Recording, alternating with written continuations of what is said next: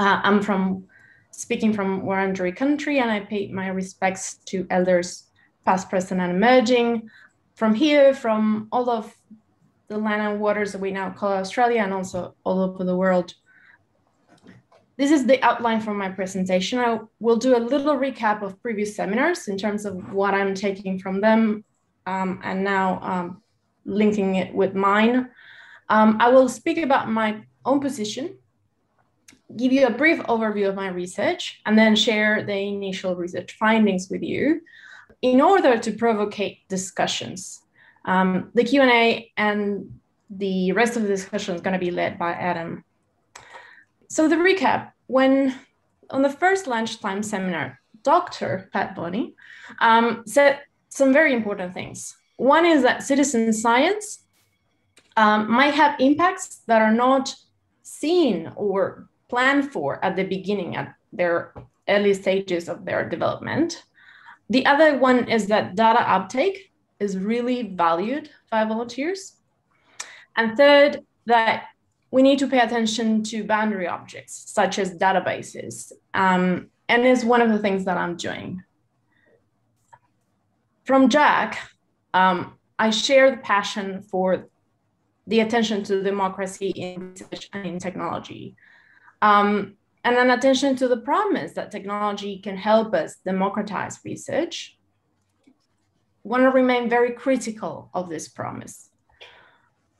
So my own position, I love learning in conversation, and this is why I'm presenting now, to have a conversation with you, to provoke thinking and to be provoked by you, by your questions, and even by which might not be clear from my presentation, and you might ask me to elaborate. I share in my core the ideas about education that Paulo Freire presented, about education being an exercise in liberation, in empowerment, about people having their own knowledges, that they're not empty vessels, that we come and fill with knowledge.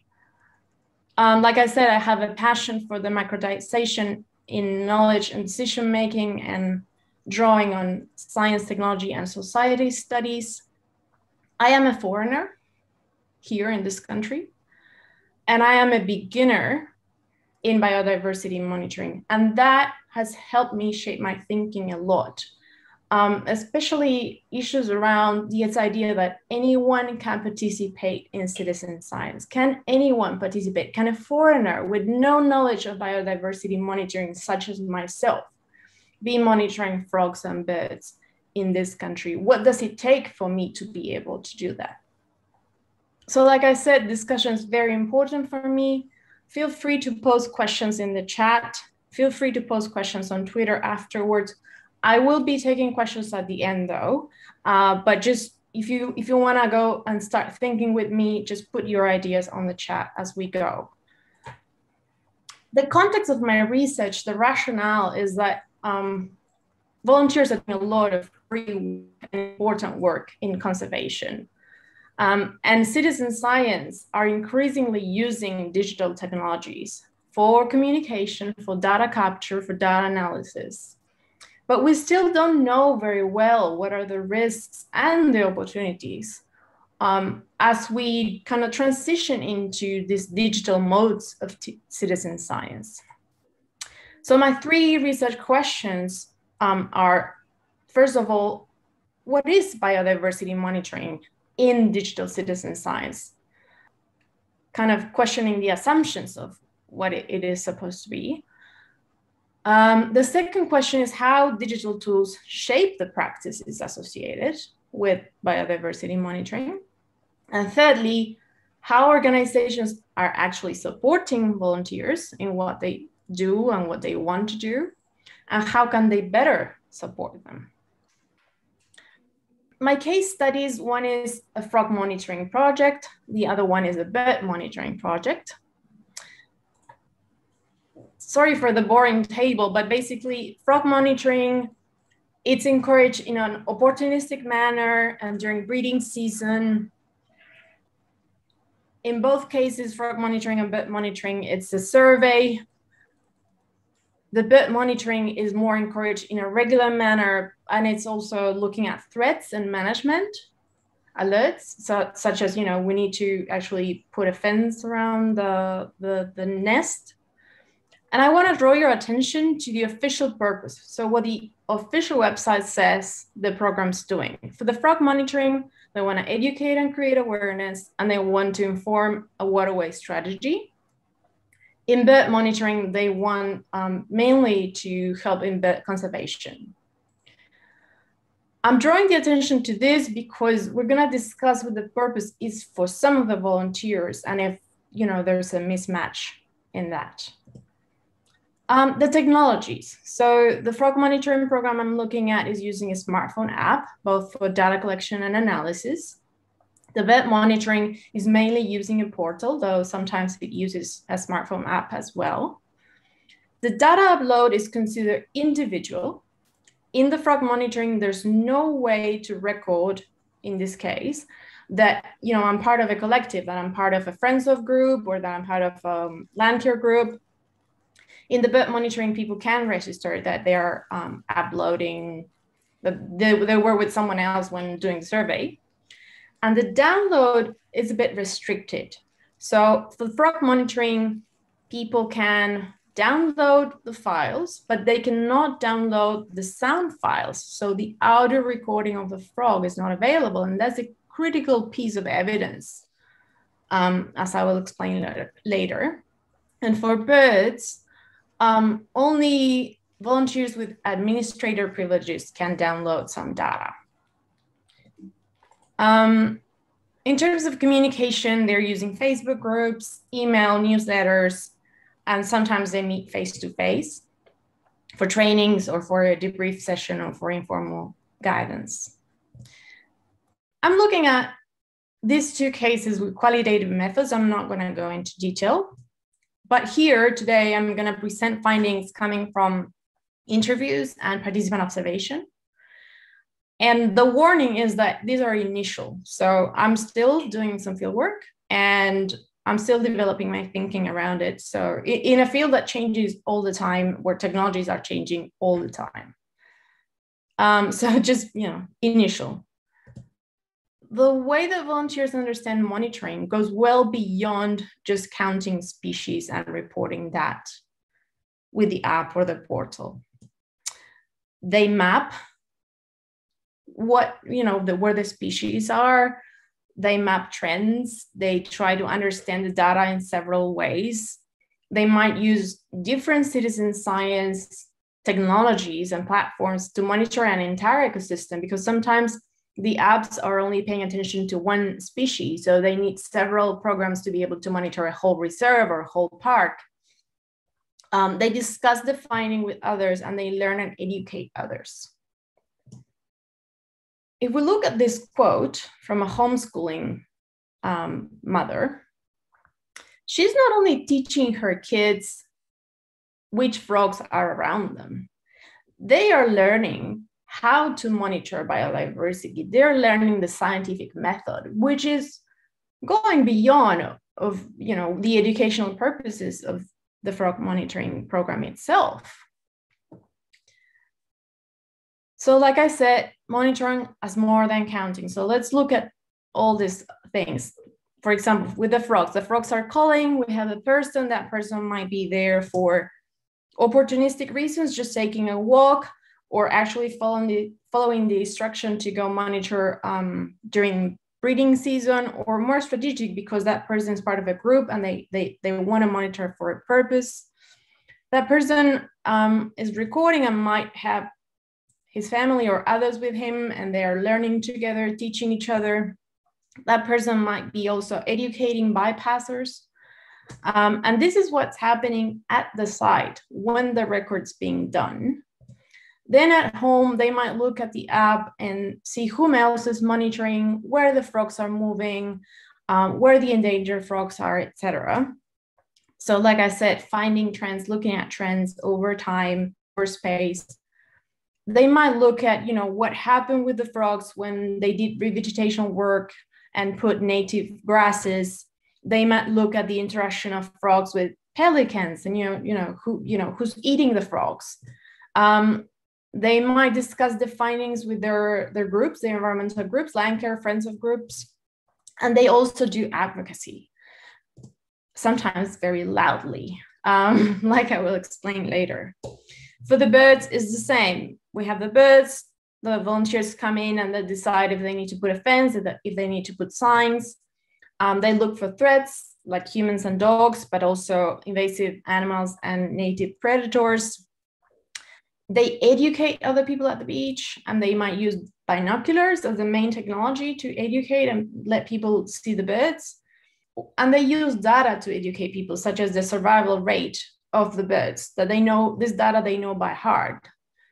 But that's at the site. Then when they go home, they have to fill in the survey, yes, but they also spend time talking to like park rangers or the police about this management alert, these fences, what's happening at the beach. They might do advocacy, and especially they look at trends that the organization does not necessarily provide for them, such as what are the management actions that are working better to secure that the survival rate of the birds. So the role of technology in monitoring. Technology is enabling them to do more data capture, more data analysis, and more communication that they're actually asked to do. But technology is also a way of constraining what they do. For example, what I mentioned about the data that they can download. Another thing that technology is doing is that technology in citizen science is, for example, allowing a frog call, a sound, to become a monitoring record and then to become evidence. Not any kind of evidence, scientific evidence. It's not the same to have a homemade video of a frog calling than having a data set, records up in the monitoring app, and to be able to use that. For what do they want to use that? Well, some of them, they want to use it for advocacy, for species conservation, habitat protection, and policy changes. This is another quote from someone I interviewed. I'm gonna read it. We talked to the council some years ago about the need to strengthen the bylaws to protect the birds. And the initial response was, there isn't a problem. They stonewalled us. We went back with evidence collected from the database. That demonstrated with quality information collected by a large number of volunteers over a lengthy period of time that there is a problem. There is evidence. And that helped persuade the council to implement a new bylaw. So let's look at the creation of record, the flow of data. We have the birds, some of them are not making them. The volunteers do the surveys, they notice the trends, and they go talk to council, but that's not enough. The fact that they notice the trends is not enough. So they go to their bird monitoring program, and they have to ask for other people to download the data for them so that they can do a report and present it to council. And in that case, they actually get to change the bylaw. What also happens is that other volunteers see this, and it's now changing the expectations of other volunteers that they themselves could do the same in the future, that their actions could help change bylaws. I've talked about the importance of advocacy for some volunteers. What about advocacy for organizations? Well, what I'm seeing is that some organizations see themselves with a role in advocacy, but they don't necessarily see the citizen scientists with a role of advocacy themselves. The other thing that I found is that, sorry if I'm going fast, I'm trying to cover a lot today. Even if data collection is done individually, social connections are important. Social connections are important to start monitoring. They're important motivation to continue monitoring. Social connections lead volunteers from one citizen science program to the other. Social connections are important for collective monitoring efforts. like I mentioned before, the friends of group, the land care groups. And social connections are important to make sense of data. We make sense, they make sense, volunteers make sense of data, sometimes in talking with each other, in talking with project coordinators. But the apps and the platforms tend to be meant for individual users. So this brings me to the provocations that I want to present to you to spark our discussion. One is, and I tend to present my provocations as false binaries. So we have a false binary of top-down, bottom-up. We talked about projects that are top-down or projects that are bottom-up. But in this case, what I'm seeing is top-down, so projects organized by a certain institution that are meeting bottom-up needs and local projects. So volunteers participating in projects, top-down projects that have their own agenda and want to use their time in citizen science for their own purposes. The next provocation is about access and constraint. So yeah, coming from my research, we may think, okay, how can we allow volunteers to access data that they created for their own purposes, even if we haven't thought about that purpose when we created the project? But also, are we even aware, as you know, as we are creating citizen science projects, are we aware of the constraints that we're posing with the technologies that we're choosing? The next one is about knowledge and communication. Sometimes we think that knowledge production is separate from communication. What I'm seeing is that some of the communication channels, the emails, the newsletters, the social media channels, are not just used to, you know, engage in a fun way. Those are places for knowledge creation. Those are places for making sense of data. So in some platforms and apps, what's happening is that there's no place to discuss. There's no forums, there's no chat. So people go for that to other technologies. But then whatever happens, whatever knowledge is created in those other technologies, we're not capturing it. So my question is, how do we choose the platforms for social interactions, and how do we kind of bring it all together? Do we have to choose one? Do we have to bring it all together? I don't know. I'm posing these questions. I don't yet have the answers. The last binary is about static and dynamic. We sometimes tend to create projects that are very static, but we are in a field that is where changes happen in a very fast-paced manner. In one hand, because technologies change. And so we might devise an app, we might devise a platform, and then we have a new version of Android and a new version of the iPhone, and then the app doesn't work very well. That's one thing. But also we live in a context of multiple environmental crises. So that the environmental context is very dynamic too.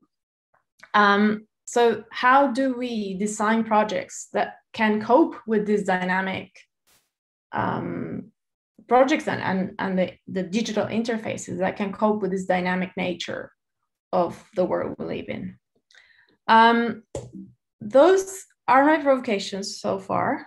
I don't know if I've gone over my time. I'm going to leave the provocations up so we can have the Q&A and then the discussion. And thank you very much for listening. I look forward to your questions so I can do a better research. Thank you so much, Debbie. That was really, really interesting. And I'm sure people have a lot of questions, and these provocations, I think, are exactly what we need in order to start the conversation going. And actually, your provocations here are sort of like a combination of the question that I was going to ask you. So let me maybe start with that, and then I'll open the platform for other people to ask a few questions just specifically on the presentation before we go ahead to have a broader discussion on the topic. And so something that I wrote down that you said actually in the beginning of your presentation is that you're working in a field that is changing all of the time. Yeah. And so that is connects to what you wrote here in the last provocation. It's not just the field of citizen science that is changing all the time, it's also the technology that is changing all the time, right? Yeah. And so what do we do? How do we choose one technology and then, 2 years later, it's outdated? I don't have an easy answer. One of the things I've noticed when I was looking about citizen science technologies over time is that there was a time when there was an explosion of citizen science platforms and everyone wanted their own app. Having an app is expensive, and it's not just expensive to develop it at the beginning, it's very expensive to keep it up. So something that I'm seeing is a concentration of projects going into well-established apps and platforms that actually have the money to continue with the updates. So for example, at the beginning of my research, I talked informally with Bowerbird, the person that developed Bowerbird, which was a citizen science platform, really well used in Australia. It was created right after the Atlas of Living Australia. But that project ran out of money. And what ended up happening is that many of the records migrated to iNaturalist. In that migration, a lot of things were lost. The smaller groups, the segmentation of the data that was created by groups was lost, and all the records were migrated as a single bunch to iNaturalist. So what I'm seeing is, sometimes organizations have to make that hard choice between having a platform that they devised where they have control over things, but then because of not having resources, having to go to a bigger platform, and which is more stable in theory. Because nobody guarantees that iNatural is going to be there in 2 years. But it is a hard choice. Yeah, I don't know. I think one of the things I'm looking at is who owns the data. So even if technologies change and apps go up and apps go down, do we have the capacity with the technology we were choosing to get all of that data and migrate it somewhere else? How are we thinking about our data so that it's ours, and of the volunteers as well, if they want to migrate it to somewhere else? And those are the kind of things I'm thinking about. Thank you so much, Debbie. So I don't see any questions in the chat, really. There's just one sort of operational questions if you have any of this published yet, because people wanted to cite you. No, I don't have papers yet. I will be writing and submitting for publication the rest of this year. Yeah. So we're going to look forward to reading your publications. But I would just like to open the floor if anyone has, maybe we have time for 2 or 3 questions. Just unmute yourself and you can ask Debbie any questions about the presentation. Hey, Yela and Debbie, this is Kobe. Just a question to kick us off in terms of your provocations. Debbie, do you think that we should have a platform for social interactions? Or if we're going to use the existing platforms and what's out there? I like that you're thinking about kind of data ownership. A lot of people participate because they want that environmental data to be recorded and used in evidence, for example, but they might not feel the same way about their communications related to that data or other kind of metadata potentially. So have you thought about that, and that there might be different types of access conditions for different types of data if we're starting to say, for example, that discussions on iNaturalist or other apps should become part of the data set that we're using in research? Because I'm not studying iNaturalist, I'm just an observer. I might not have an answer about the iNaturalist forum, for example, but I spend a lot of time thinking about Facebook. I see a lot of organizations, and the organizations that I study are using Facebook for social interactions, and that comes at a high price. Not only because we depend on Facebook to even show our posts to people or to see what people post, and the privacy being so bad, also because what I'm hearing from volunteers is that they see Facebook as a necessary evil. They don't want to be there. Sometimes they're just there because everyone else is there. So we might be coming to a bottleneck in which we need to decide if we need to develop our own or if we're going to stay on Facebook. Some of the volunteers I'm interviewing, they much rather use the email and receive some of the news via emails. But when I talk to the organizations, they say, oh, but the newsletter open rate is really low. So we have a conception coming from marketing and whatever, that if we're on Facebook and we get a couple of likes, we're getting more engagement than if people open the newsletter. Only 10% of them open the newsletter. And we might need to question those things and actually do some testing and realize that actually what I know from my own practice, and this is not from my researcher hat, this is coming from my practitioner hat, is that if we have a collective of volunteers, they might need some getting used to. So getting used to the fact that they're going to be receiving a newsletter every month and relying on that. Or getting used to the fact that the communication is going to be done via Twitter or via Facebook or whatever, but not just rely on this marketing impact assessment of the open rate or amount of likes, but rather develop it as a practice and build it over time. I don't know about using whatever is posted on Facebook, using it for research is extremely contended because of privacy issues, because people are so identifiable there. It's really tricky. Sorry, Kobe, that was a very long answer. So that's okay. It was an answer. I hope in your research you'll go beyond Facebook to think about not so much proprietary platforms, but where people are already sharing their data, and whether they're doing so in a way that is informed consent or not. But I want to let other people ask questions. So maybe we have time for one more question before we go on to the discussion. So if anyone has a question, feel free to go ahead and ask. Yeah. Hi, Debbie. Hi, Yela. Hi, everyone. Debbie, I've really thought your binaries are a fantastic set of provocations. I guess I'm wanting to roll back a little bit on some of maybe the comparative work you've done.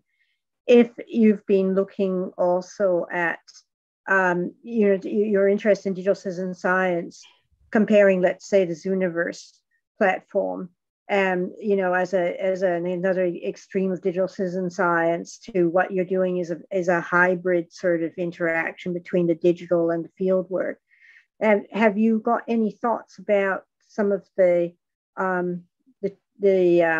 binaries in that respect, where you might be doing some thinking around what platforms have been adopted as channels for digital citizen science, and and how they're facing similar binaries, perhaps? I lost you for a second, Anne. So correct me if I'm wrong. What you would like to know is citizen science projects that are solely virtual. So people not relying on people going to the field and having face-to-face interactions. Is that it? Well, I'm sort of capturing what you've said about digital citizen science, and looking at both the challenges and opportunities around digital citizen science, and thinking about what other areas of digital citizen science exist in terms of, you know, maturity, such as the Zooniverse platform, and have you made any sort of comparison across some of the other ways in which digital science is being undertaken with your own project? I looked at those platforms such as Zooniverse in my literature review. There's more research done in those platforms and how people interact in those forums and their motivations and the different kinds of contributors. Some of them are, you know, just one-off contributor, others are regular contributors. It has informed my thinking in terms of social interactions in digital mediums, for example, and how important those interactions are for sense making, for creative thinking, even the usage of humor. There's some really interesting papers about that. I guess I will be able to answer better. So in my methods, I have interviews, I have participant observation of face-to-face interactions, and then I have content analysis. The content analysis is both of things that were published by the organizations I'm studying, but also coming from what I call online participant observation. So looking at these Facebook groups and all of that. And I haven't really had time to do a data analysis of the content. So I do observe the same kind of things that were said from virtual citizen science, such as Zooniverse, the importance of emotional sharing, the importance of learning, the importance of creativity, the importance of humor in these posts. But yeah, so far I haven't done a very formal comparison. Thank you, Debbie. That's great.